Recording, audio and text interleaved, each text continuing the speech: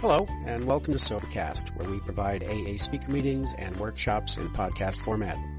We're an ad-free podcast, and if you enjoy listening, please help us be self-supporting by visiting Sobercast.com, look for the donate link, and drop $1 or $2 into our virtual basket. We hope you enjoy the podcast. Have a great day. Good morning. My name is Cindi. I'm a member of Alcoholics Anonymous. Here I thought I was the only one who had to listen to myself nonstop. It's nice to have a partner. I introduced myself as a member of Alcoholics Anonymous for a number of reasons. First of all, because my sponsor suggested it about 4.5 years ago. And he suggested it because it says to introduce yourself that way in the book, Alcoholics Anonymous, on page XIII, if that's how you say it in Roman numerals.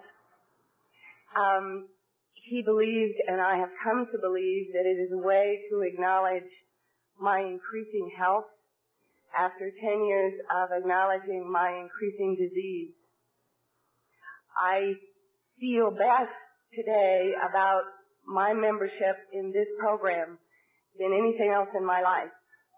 And that's the most important reason that I want to share with you what sobriety is like for me. I misled myself a lot in the early days of my sobriety. I hear things in a strange way. And when you said to me, if you'll quit drinking, things will get better, I thought you meant things would never be bad again.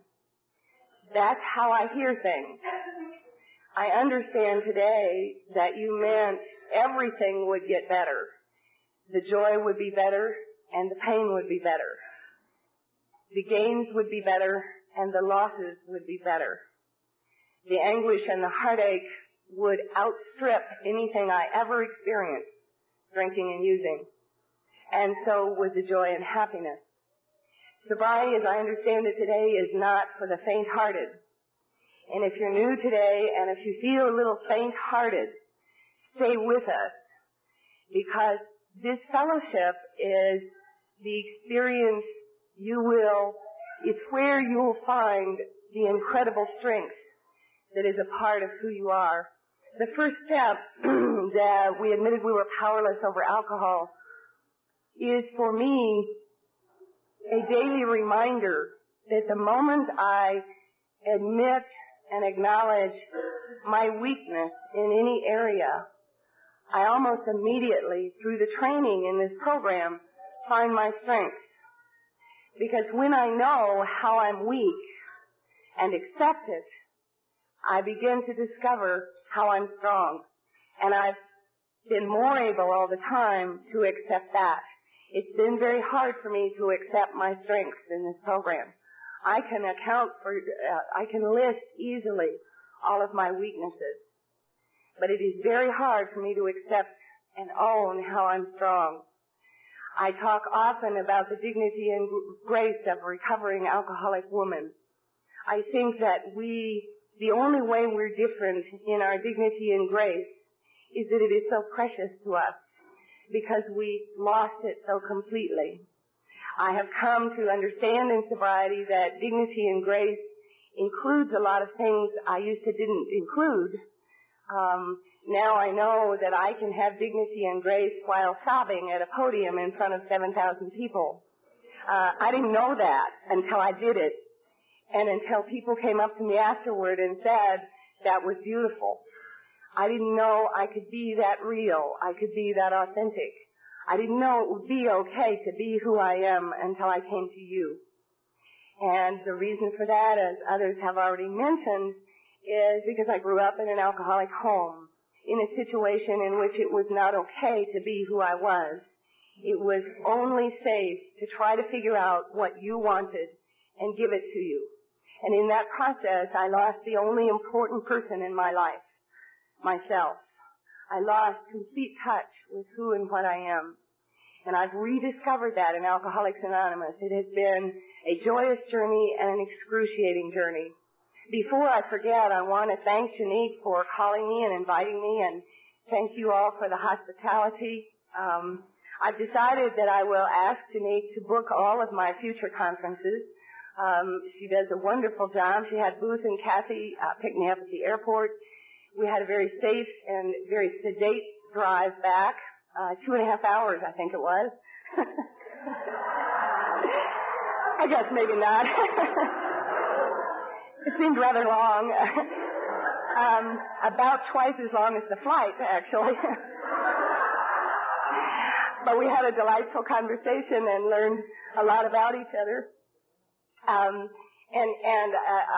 also want to thank Cindi for the escort she provided. No matter how little she had to do with it, in my mind she had a lot to do with it. I've enjoyed very much spending time with Joe, and she is driving me from here to there, and I haven't had to walk like Clancy.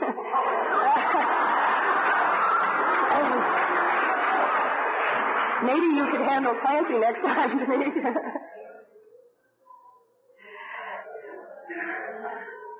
It's a delight to be here. I've never been to Wyoming, and all of a sudden I'll be in Wyoming twice in 1 year, also in October, and it's very nice to be here.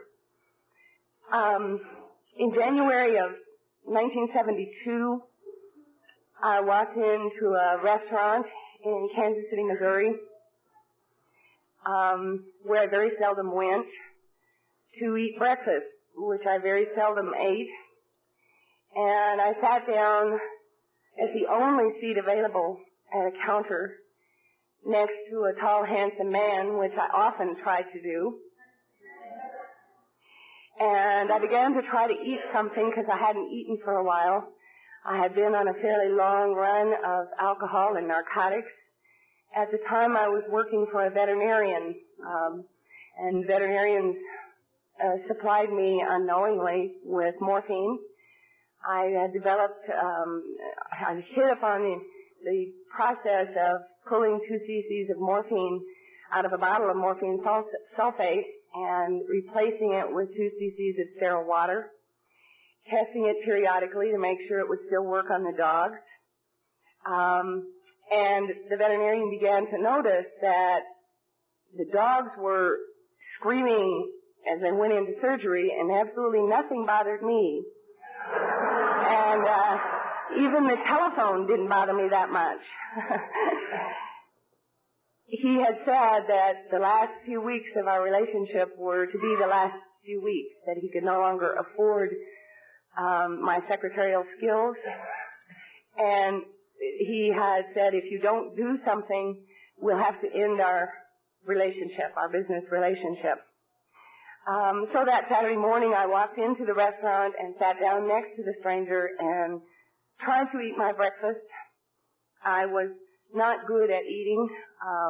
I had actually lost the ability to get anything but liquids down my throat, and I compensated for that by putting things in my veins. So I felt I was doing well enough. The man next to me began a conversation, and he said, "It looks like you've had a rough time." And I sort of shrugged and noticed that he was what I called in those days clear-eyed and fearless. One of the pink and unused church people, probably, that don't know anything about life and suffering and struggle. Arrogance is among the things I have worked on for 14 and a half years. And I just think I've made progress when I have an experience that reminds me how little progress I've made. I'll talk more about that as I go. He said, "I really understand. I am an alcoholic." And I said, "Well, I'm not. I'm a junkie." He said, "You smell funny." And I said, "Well, I drink to stay off drugs." And he said, "Does it work?" I said, "No, it doesn't." He said, "I have some friends I'd like for you to meet." That man's name was David, and David took me to a friend of his named Bill. Bill was 6'6", red-headed, gorgeous. Bill introduced me to Alcoholics Anonymous in what I believe today is the only way I could have ever been interested in this program. He took me to bed, and then he took me to a meeting. I noticed on the blackboard that there was a discussion of the 13th step. I did not attend, only because I think it was at 3 o'clock in the morning or something. For the first few years of my sobriety, I often felt guilty about the way I came to Alcoholics Anonymous. And I said, as I have heard other people say, I came here for the wrong reason. I do not believe that today. God, as I understand God, walks with me into experiences that only I will understand. And that power, greater than I am, knew what it would take to get my attention. He knew how to help me want what you have. And that experience was provided for me. I do not think there is a wrong reason for coming to the Fellowship of Alcoholics Anonymous. I know after 14 years that if you come for the wrong reason, you will eventually stay for the right reason. Ultimately, that's what the steps are about to me in my life.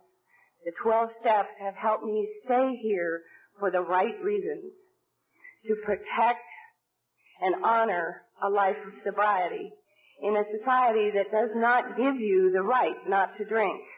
You may have noticed that you are more accepted as a falling down drunk than you are accepted as a person who does not drink. We have to be very creative, very attentive, and very disciplined to protect and maintain our right not to drink. It is a right for me today. It is a right and a privilege that I earn on a daily basis through this program. I know now how not to drink. And as I tell you the experiences of my sobriety, I want you to believe that I wanted, just like you might want, to hear people say, I got sober and it's been wonderful ever since, and believe that. And I heard that a lot, and I have come to know that I got sober 14 years and 4 months ago, and I have known the greatest pain, the greatest loss, the greatest tragedy, the most excruciating agony that I have ever known in my life in sobriety. And it has not been necessary for me to pick up a drink or a drug. I have turned to this fellowship time and time again. I have turned away. I don't mean away in terms of walking away. I mean away to life outside of this fellowship. I bring this fellowship to my life outside, and I bring my life outside back into this fellowship. And that's what this process is about for me. I did not maintain continuous sobriety in Kansas City. I saw Gary from Utah a little bit ago, and Gary and I were together at an international conference of young people in 1972. That conference impressed me so deeply in my 30 days of sobriety or 60 days of sobriety that I went back to Kansas City and got me walking drunk. Because it seemed to me that it was probably impossible for me to ever love the way it felt like you loved. It seemed to me that I was so empty of the ability to give a flying damn about anything, and that I'd never have that ability back again. I laugh at that today or smile at it because I feel so deeply and so often and so much. And I remember myself 14 years ago fondly struggling, believing I'd lost the ability to care. The beauty of this experience in AA is that you cared about me, and I knew it, and I didn't know why, and I didn't know what you were caring about. We seem to be able to see whatever is left in the people who come to us. That is our strength. That is our magic. We see only what's left, not what's gone, not what could have been, not what might be in the future, but what is left right now. And we keep looking at that, and of course the more you look at it, the more it grows. The more you look at anything, you'll discover, the more it grows. almost without exception. And we keep focusing our time, energy, and attention on that essence that is left. There wasn't much left of me. I weighed 80 pounds, 40 of that was liver and dirt. I was a struggling, drunken junkie trying to figure out what combination of scotch and morphine would keep me from feeling like I was going to fly into pieces. I came into AA, I sat in the AA club in Kansas City, and I kicked morphine, shivering, chattering, crying, sobbing, eating candy bars, drinking juice with God knows what in it, AA cocktails they're called. And when I look back on it, the only thing I know that made a difference was that people sat with me. And they just sat there. And they just nodded. And they cared a lot. And I almost hated them for caring in an interesting way, because I didn't know what was left of me to care for. But they did. And that's all that counted. When I was 6 days sober, a man in the AA club in Kansas City did for me something I'll never forget, obviously. He had at that point 10 days of sobriety, and he came running across the AA hall when I came in the door, and he took me by the hands, and he said, "Cindi, I quit shaking today. If you think you haven't been sober long enough to help another alcoholic, please remember that story. That day, that moment, he saved my life. Because I didn't think I'd ever quit shaking. The man that ran the desk said, "Honey, you don't have the shakes, you have the leaks." Things would fly out of my hands. Coffee cups would fly, and they played hearts all the time. The cards would fly out of my hands, and after about 2 weeks of sobriety, all of a sudden I was holding a hand of cards, and I could feel the cards. I thought, my God, there is something left. I wonder what it is. I wonder what's left. And I began to try to discover what was left from the damage and the havoc that I had created in my life. I began to want to know what was left. You had transmitted to me the magic of Alcoholics Anonymous. You would help me want to know just a little what's left. What might remain after the tragedy of my life. In my drinking, I had lost the right to work on my master's degree. I'd been excused from the university when I was hospitalized with serum hepatitis and chronic heroin addiction. I had lost the right to raise my only son. I had been excused from the state of Kansas, and it's very hard to get kicked out of Kansas, no matter what you do. My life seemed to me to be an incredible tragedy. Nothing had gone the way I had hoped it would go. With the bright promise of my youth and my high school days, it had turned dark. And you saw what was left. And that began to come back to life that day in that club when that man said to me, "I quit shaking today," and I knew that maybe in 4 days I could quit shaking. That's all it took. We don't recognize sometimes when we've been sober for a while how little it takes to touch the heart of somebody who hurts so badly. We sometimes say you've got to be careful of the newcomers, say the right things, do the right things. That's not true in my experience. You can't hurt a newcomer. They tell us to stay away from newcomers because old-timers can't handle fooling around with newcomers. But it doesn't hurt newcomers. We show newcomers a kind of love they haven't experienced for a long time. And I know that from my experience and from the experience of the many people I've shared with over the years. So I began to struggle to stay sober. The sober struggle is to me the most heroic human battle, human struggle, human experience I know of. We are involved in a heroic struggle, the struggle for sobriety. And the reason it's a heroic struggle to me is because as the feelings come back, they are so intense. For me, they were so mysterious. They were so confusing. I didn't know if I was in love or in trouble. I didn't know if I was angry or going to burst into tears. And it took a long time for me to sort through all of that. And today I still get confused about it once in a while.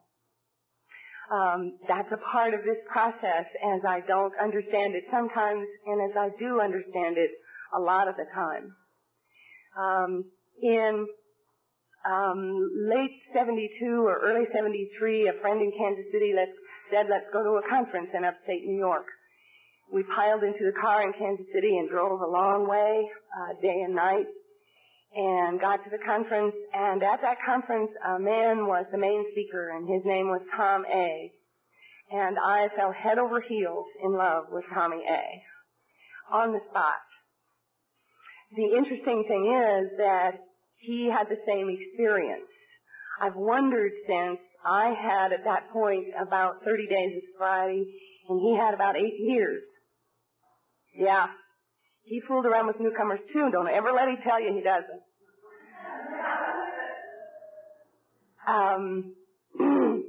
We began a remarkable journey together. We left Kansas City and moved to Southern California. Moved in with a beautiful man and his beautiful wife, a man named Bob E. and his wife Taylor.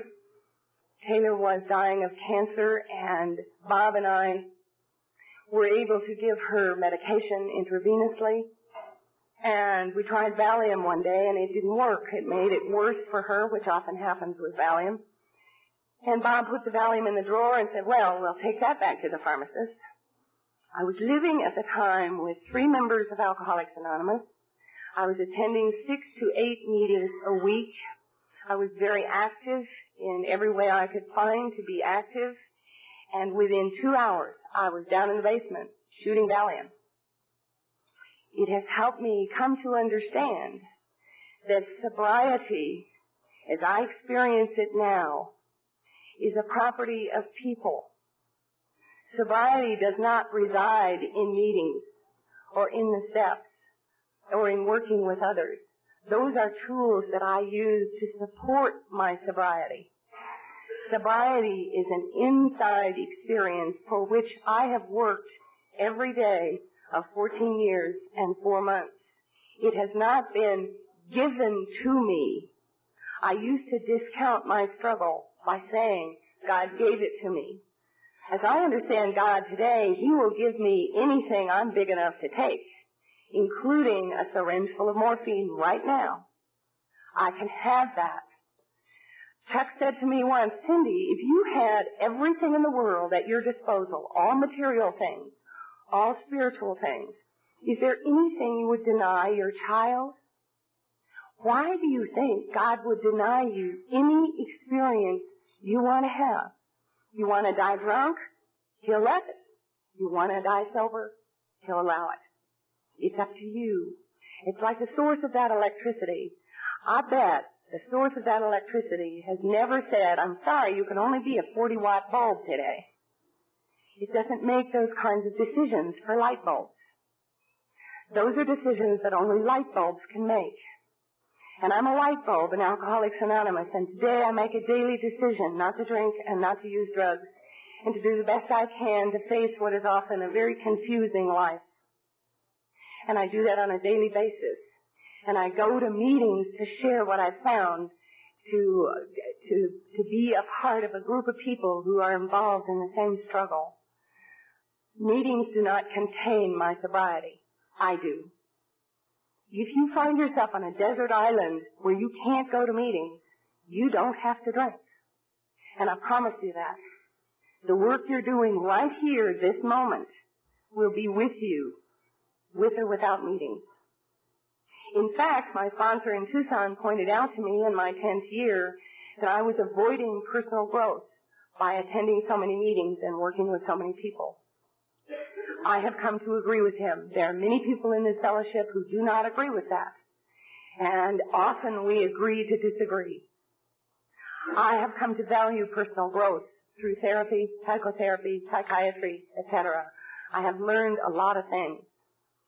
What made that possible was being a member of Alcoholics Anonymous for 12 years before I undertook therapy. I do not recommend therapy before 8 to 10 years of sobriety. It's a whole different ballgame. At any rate, I had a slip in Bob E's house, with all those members of AA hanging around, all of his babies that at that time he was firing if they saw a therapist. Some of you know why that's funny. And I had a relapse, and I shot Valium in the basement for 3 days. At the end of that time, I went to Bob one morning and I said, Bob, I've been shooting Valium in the basement, and I don't know what to do. He said, honey, don't you feel better now that you've told somebody? And that's all he said. You see, that's how deeply into my heart he had gone. He knew that's what made the difference. Don't you feel better now that you've told somebody? And that's the only conversation we ever had about it. A few days later, Bob took Taylor to the hospital. He called one evening, a Monday evening, and said, Taylor is dying. I said, I will wait here by the phone to hear from you. He said, Cindi, how about if you go to the Monday night woman's stag, go for Taylor, go for me, and go for yourself. Now, I had always been, to that point, a strong advocate of what it says in our preamble, that Alcoholics Anonymous is a fellowship of men and women. I thought the term women's stag was inherently contradictory, and I would have no part of such a thing. That's the kind of arrogance I've gotten to struggle with the last 14 years. I went to that meeting that night, and Taylor died during the meeting.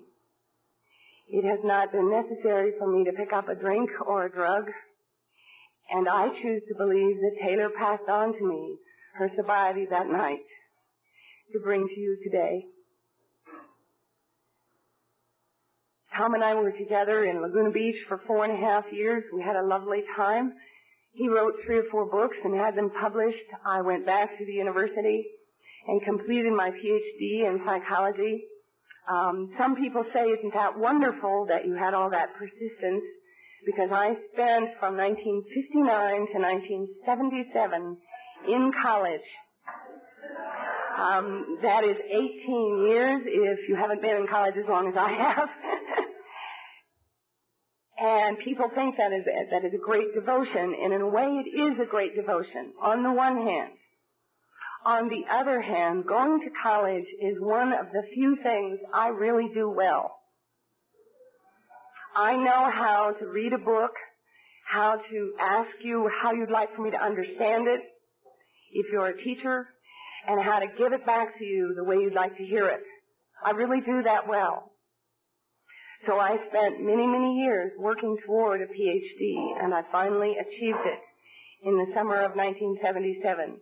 It is today, in my opinion, our society's highest award for rigid thinking.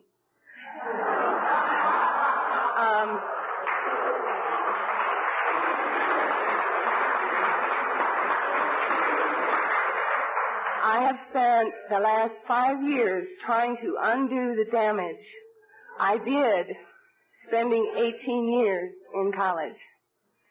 I have tried a little at a time to open my mind, to expand my boundaries, to understand in my heart that when I experience a tragedy, it is also an opportunity.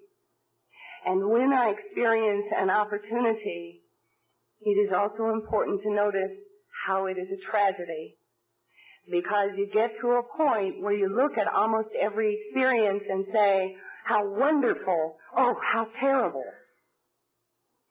And that's what escaped me for a long time going to college, where you begin to suffer from hardening of the categories. Everything fits in a category, but of course nothing fits in a category. We, as Clancy talked about last night, we don't fit in very many categories very well. They've been looking for the alcoholic personality for as long as I've been reading the literature, and they haven't come up with much yet that distinguishes us clearly from other people. And that's a shock for some of us. We feel very different, and we can't believe we aren't. But we're very much like everybody else, even people who aren't members of AA. We have a lot in common with them. And sometimes it takes a while to discover that or rediscover it. In the summer of 77, I finished my PhD. Tom came to me and said, I'm uncomfortable in our relationship. I'm moving down the street. My sponsor, I went into a state of total shock. I was telling Joe earlier that I have a remarkable ability to see things as they are not. And to continue that. The time that I spent in therapy for a year before last, the therapist focused all of his attention on my inability to distinguish fantasy from reality. I was appalled. I mean, I was 13 years sober at the time, and he would challenge me over and over to look at the fact that I had fantasy confused with reality. My fantasy is that this is going to be a wonderful talk. We are all going to go out of here enlightened and happy forever. And the reality is, if the next word comes out, it'll be a miracle. That's fantasy and reality, and I get them all mixed up, all confused, and very distorted. My fantasy was that I had a wonderfully happy marriage, that I had focused a lot of attention on completing a doctoral dissertation for 2 years, and that as soon as I got done with this incredible piece of work, I would get back to the relationship. One small problem. I was a day late and $1 short, to say the least.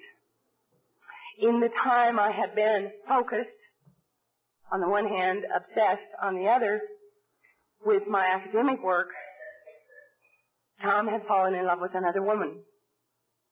And one of the more remarkable experiences I've had in gaining understanding and experiencing humility was that I was the last person in Laguna Beach, California, who knew that he was in love with another woman.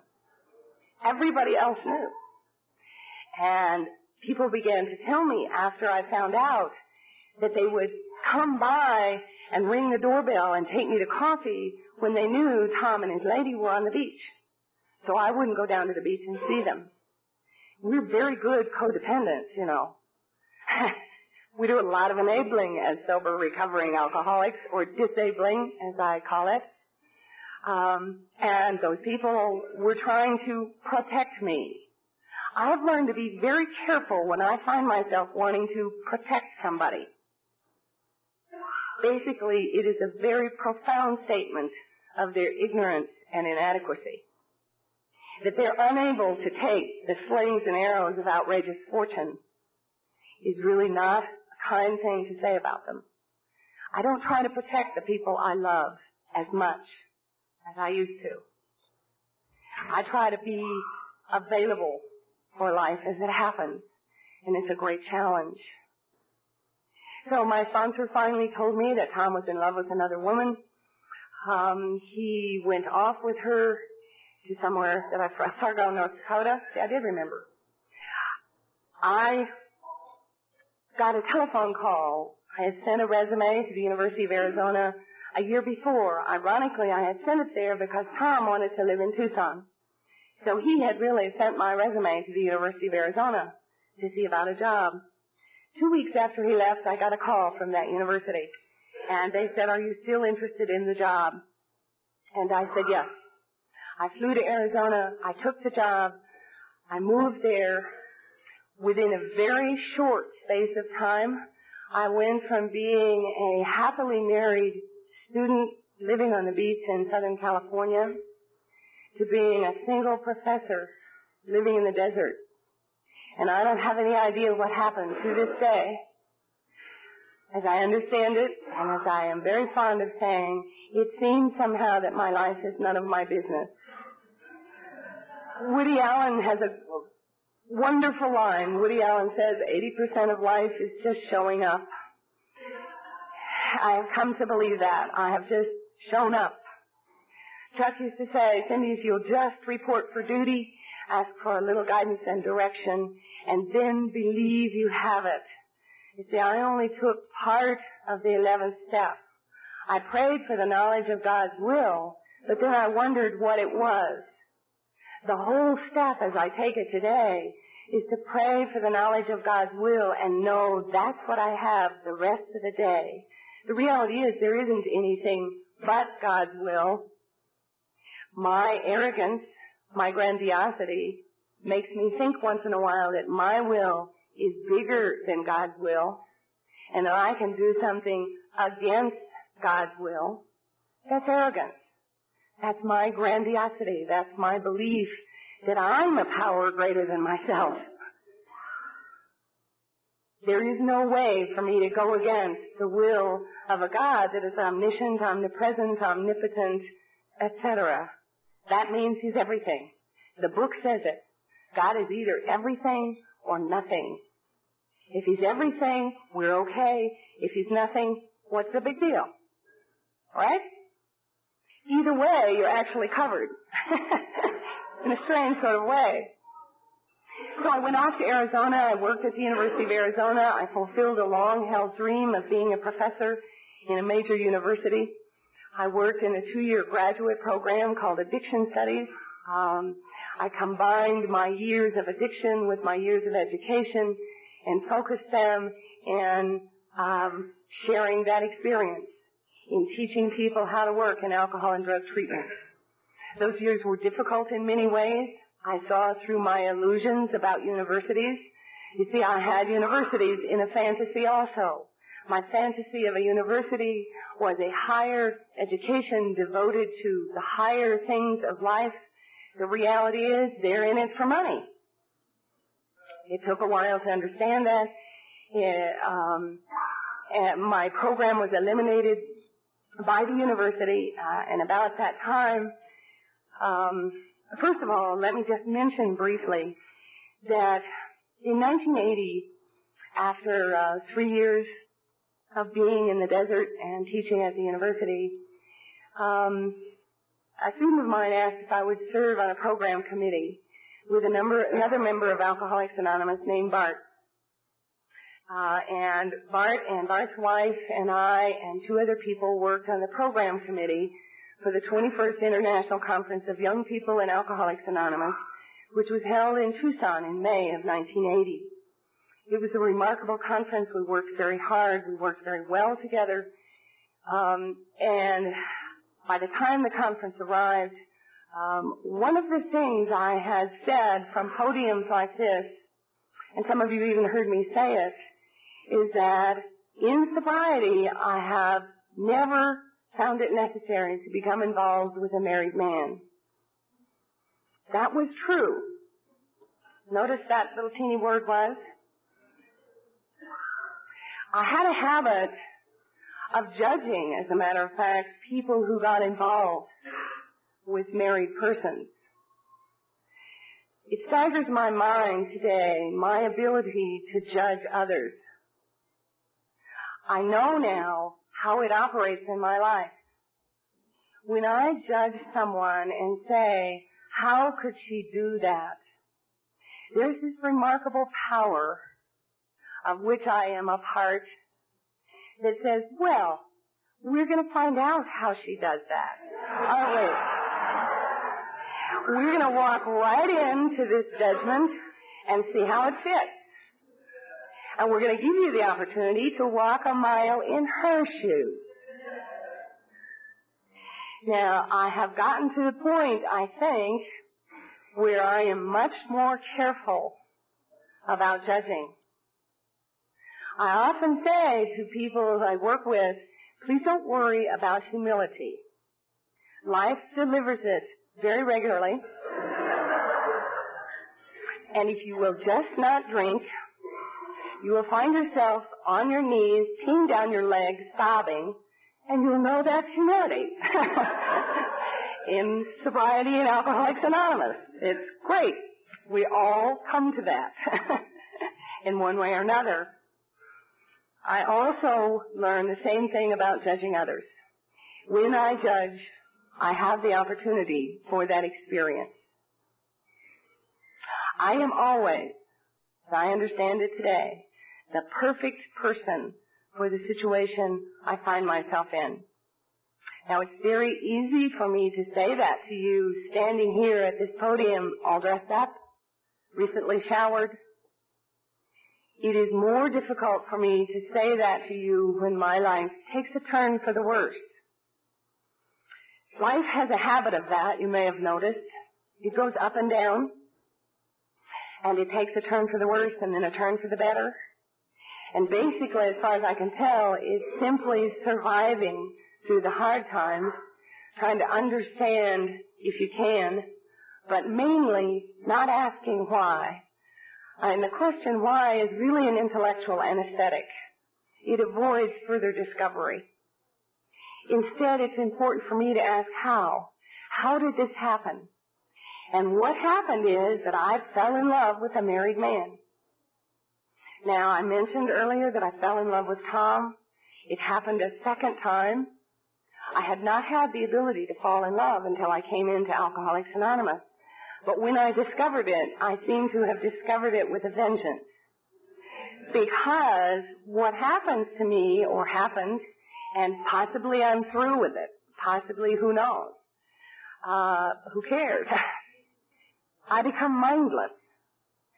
I try to rationally say this man is married, he has a wife with a new baby, it is not wise to become involved, do not touch, do not pass go, etc., etc., etc., all intellectual, all fantasy. The reality is, I'm tripping him and beating him to the floor. Well, it's not quite that bad, but almost. Because what my head talks about is very different from what I actually do. Clancy talked about it beautifully last night. On the one hand, that's my saving grace. In working with newcomers, I don't say to them what I want to say. Instead, I say, tell me about it. But on the other hand, it's very difficult to know intellectually I should not do something and walk right into it. Like into a propeller blade, like into Bob Earl's wall, where you hit the wall and turn left. I walked right into it. We began to have an affair. We developed a relationship. He got a divorce. And we began living together. It was very difficult. Members of AA took sides, which is not unusual. And I don't blame them. I imagine were I outside the situation, I'd have taken a side. I was just the side, I guess, and so I couldn't take sides. That's all right. Anyway, that was 1980. Bart and I are still together today, very precariously. The last year and a half, we've had a remarkably difficult struggle. And the simplest way to say it and the most efficient way to say it is the way Chuck said it to me 7 years ago. He said, Cindi, honey, if he did it to her, he'll do it to you. He has. And he probably will again. The past is still the best predictor for the future. But members of Alcoholics Anonymous have a hard time with that. Because we have defied that. Our pasts have not been the best predictors for our future. We have created a new future. I don't know what's going to happen with Bart and I. I know it's an incredible struggle right now. And we cry together a lot and we laugh together a lot. In the last 7 years, we've walked through remarkable tragedy, the death of his father, the struggle with my son. I have a son who is now 23 years old. Someone asked me earlier if I'd talk about him a little bit, and I'd really like to talk about him a little bit. Some of you have heard me snivel about him. I won't tell you exactly Bob E.'s name for me, but it included the word sniveling. And then there was one other word, you may know. I snivel well. I've also come to believe that in an interesting way, sniveling works. It really does. If you snivel long enough, things will change. One way or another. Keep sniveling.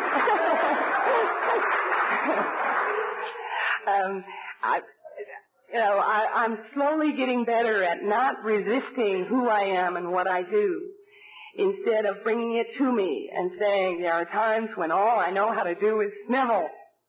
And it works. It gets me through the experience. My son and I had an incredible raised him when he was 6 years old. When I got the job at the University of Arizona and moved to Tucson, within a very short time, it seemed very, very short time to me, my then 14-year-old son climbed off a plane. Said, "Hi, Mom. I've come to live with you. If you've lost your children or lost the right to raise your children, hold yourself in readiness. You never know when they're going to step off a plane, a train, a bus, and say, 'Hi, Mom. Hi, Dad.'" Cameron moved in with me in the fall of 1977. We had talked to each other on the telephone for a long, long time, made lots of promises, had many, many remarkable fantasies about how our life would be if we ever got the opportunity to live together. In sobriety, I had prayed on almost a daily basis to be allowed to share my son's life. Be very careful what you pray for. I know you've heard that. I want to add another dimension to it. What you pray for, what I pray for, almost always happens in one way or another. Now, sometimes I don't quite notice how it's happening. I've also come to believe that worry is a form of prayer, and that if I worry about something long enough, some version of it will happen. I never manage to worry about the right thing. What I worry about doesn't happen, and what I don't worry about does. I never would have thought to worry about the things that usually happen. And I never thought to worry about what life with a 14-year-old might be. In my fantasy, it was wonderful. In the reality, it was a long, dark nightmare. He is today and has been all of this time very devoted to the use of drugs and alcohol. He has the motto that I had for many years: without dope, there is very little hope. And he believes that sincerely. He, however, is living in Van Nuys, California today, going to school to learn how to repair helicopters. He solved the problem of our relationship by joining the Army and going to Germany for 3 years. It never would have occurred to me to suggest that. I had him in the probation offices. I had him in the funny farm. Those are all the things that a psychologist thinks of. Never the Army. Never the Army. And he called me once from Germany and he said, "Mom, I have a first sergeant who taught me how to make a bed." I said, "My God, how did he do that?" He said, "Mother, you never thought to throw the mattress on the floor if I didn't do it right." One trial learning. At any rate, today my son has 2 jobs, works till 11 o'clock at night. He has a girlfriend for the first time in 23 years. He looks wonderful. He sounds wonderful. He asks me every once in a while if I wouldn't like some psychedelic drugs. Seriously. He says, "Come on, Mom, you know, you teach school. You know what psychedelic drugs are. Have it for me." It's remarkable. I mean, wait till your kid tempts you. It's a whole new experience. He's a remarkable young man. And today I can say that I'm happy for him, happy for the work he's doing, and I'm especially happy to know him and to have him as a part of my life, and to know that we didn't damage our relationship beyond repair in those years that we fought so hard. It is beautiful to be able to share that with those of you who've heard some of the turmoil. One of the reasons we do not have much turmoil today is that he lives 90 miles away, and it's just right. If you're having a struggle with your kids, get them to move away. They become much more precious. In 1983, I got a call from Southern California. Laguna Beach was from some people I had worked with who said, "We are putting together the ideal and perfect treatment program. We'd like for you to come and join us.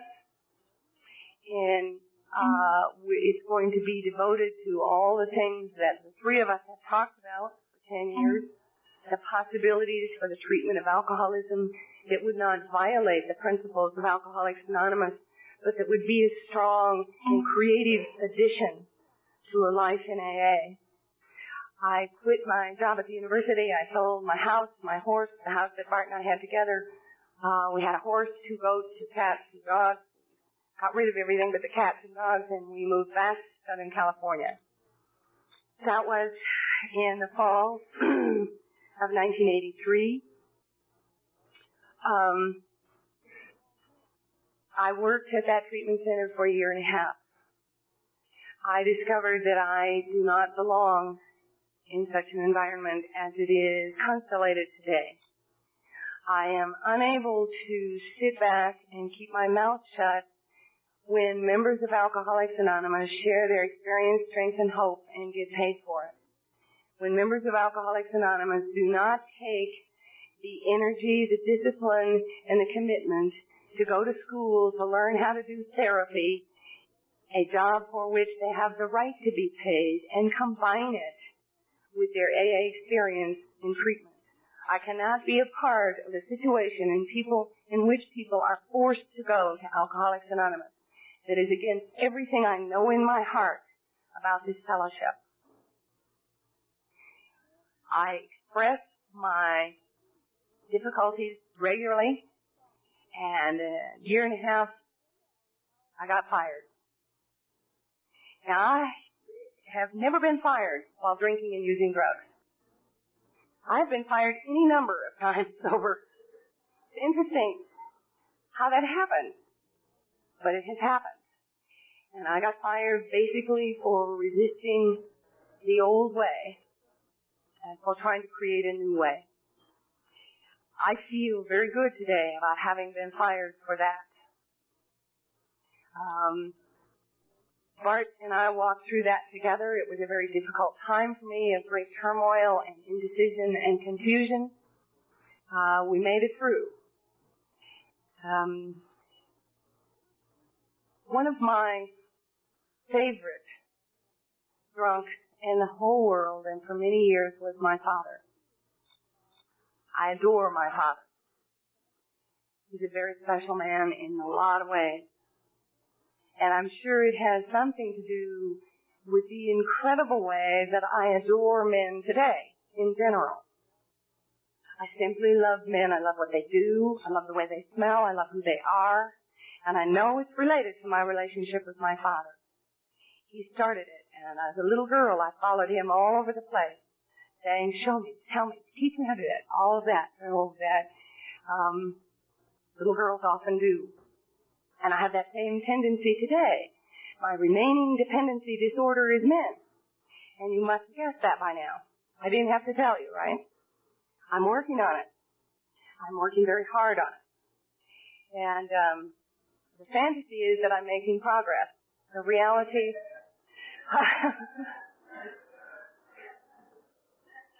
Anyway, in March of 1979, my brother, who was 8 years younger than I, and my first baby, my first little love, I took care of him a lot when he was a child. I was 8 years old. Every 8-year-old girl loves to have a baby. Little does she know. But at 8, it really is fun. And I was blessed with the opportunity to have fun with a child. And in 1979, the week after his 30th birthday, my brother blew his brains out the window of his automobile. He did so in a state of great despair, awesome black depression, deep, deep loss and agony of his own place in the world. As Bob said to me, Cindi, he simply had to shut up the voices.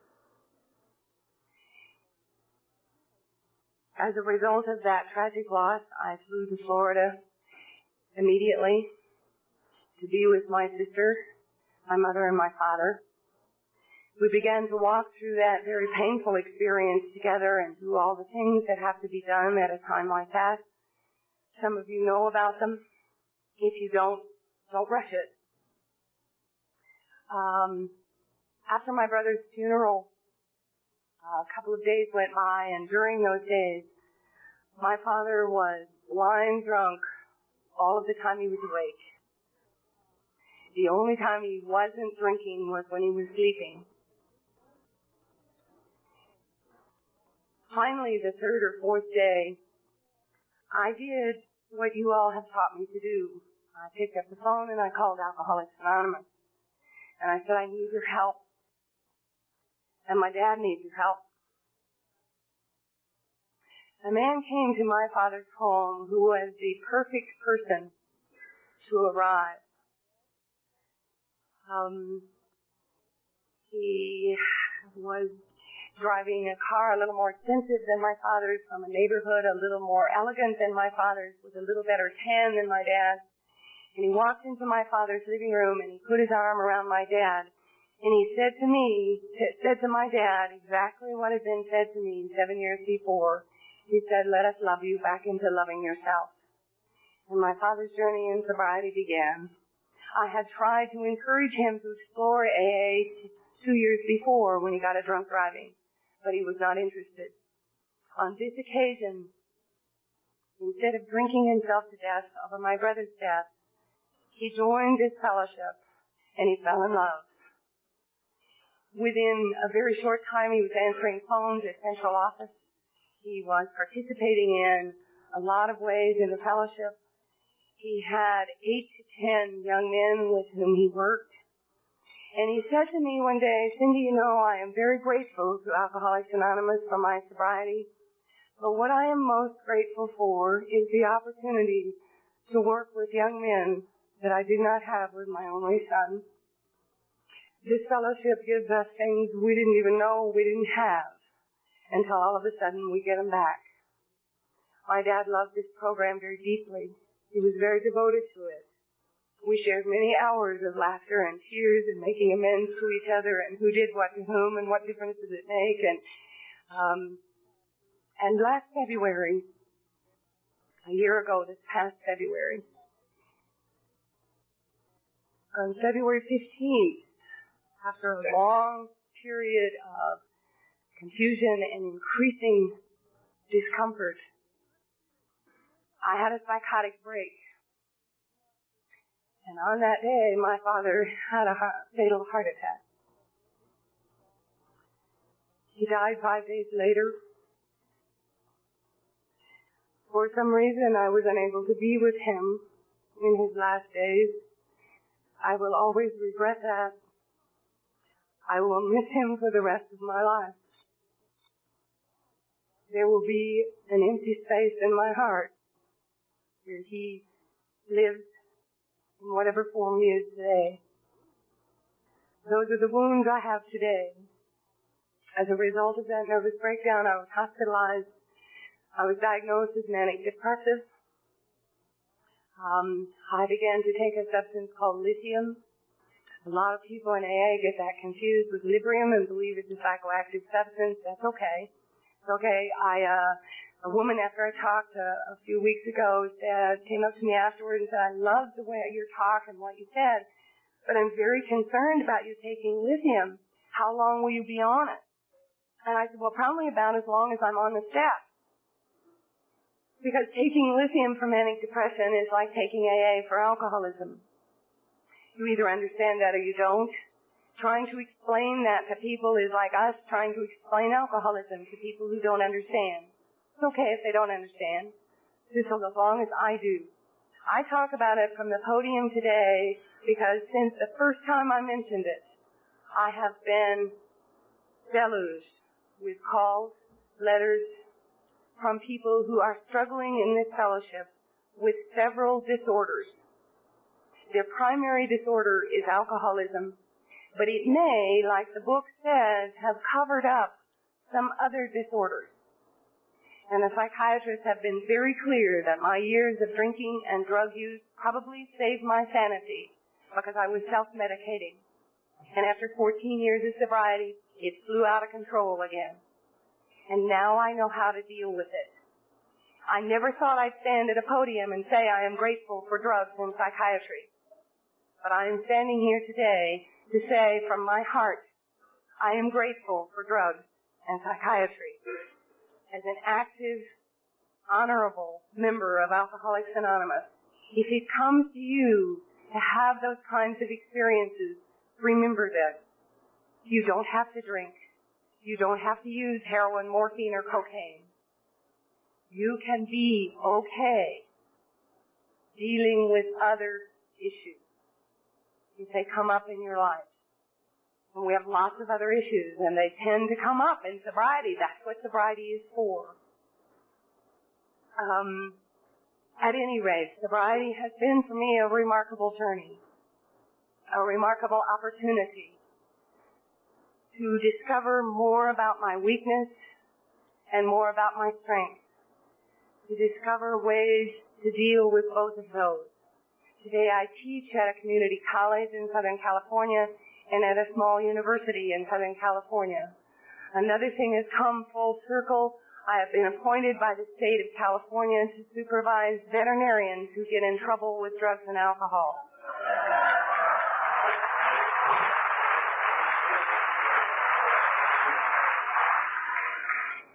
I even had the opportunity to point out to a veterinarian with whom I'm working that his mysterious disappearance of drugs might have something to do with his dog nurse. That he might check her out. Sobriety is a remarkable experience. It is not for the faint-hearted.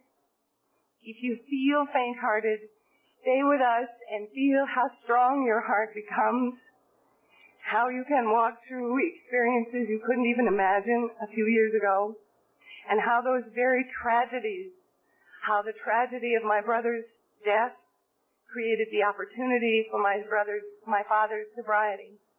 Every tragedy has an opportunity. It's very hard to look at it when I'm lost in the tragedy, and I don't even try to anymore. When I'm in the midst of a tragedy, I know now to honor the tragedy, honor the tears, honor the grief and loss. I also know that I will see the opportunity some other day. That's what happened to me 14 and a half years ago.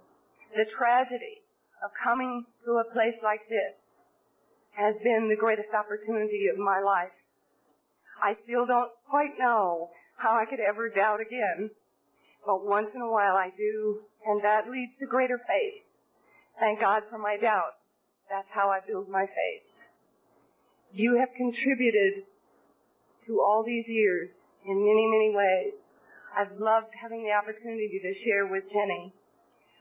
My greatest devotion right now is to the experience of relapsing and working with people who experience relapsing. We are unkind to relapsers in Alcoholics Anonymous. There are important reasons for that. We need to protect ourselves. Defense mechanisms are very important.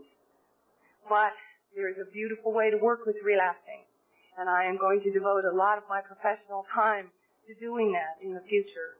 And I'm grateful Jenny has been here to share her experience and to promote my enthusiasm for that project.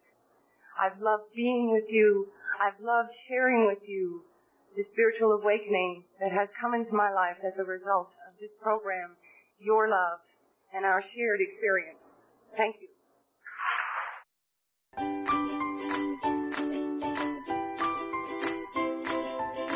Thanks for listening. I hope you enjoyed the podcast. Sobercast is ad-free, and we'd like your help in order to keep it that way. So if you'd like to help us be self-supporting by pledging $1 or $2 a month, visit Sobercast.com and look for the donate links. Thank you very much.